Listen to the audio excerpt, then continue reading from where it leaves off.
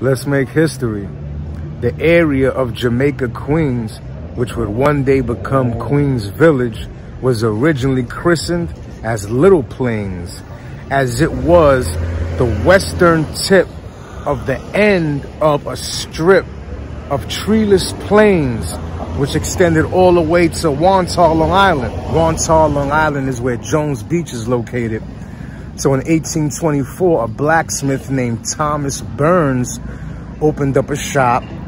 That became successful. He opened up several more, and down the line, the whole area became known as Burnsville in honor of his legacy. 13 years later, a railroad serviced the village of Burnsville. And then 20 years after that, residents voted to have the train station's name changed to Queens, as the LIRR, the Long Island Railroad, traveled westward into Queens. Once it got into Queens, the first stop was Burnsville. So it made sense that they changed the name of the station to Queens. However, a bit more down the line, the LIRR felt that that caused some confusion between Burnsville, the district, and the borough of Queens, which at that point had joined as one of the boroughs of New York City.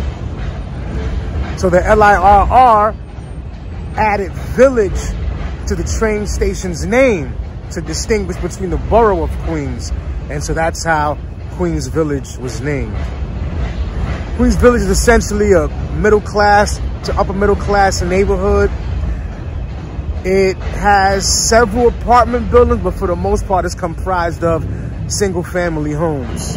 It was also briefly known as Inglewood at one point. And overall, Queens Village is a resilient neighborhood, which is known to have functional schools and a handful of churches which have been standing for over a century. And it has two subsections, Bel Air and Hollis Hills.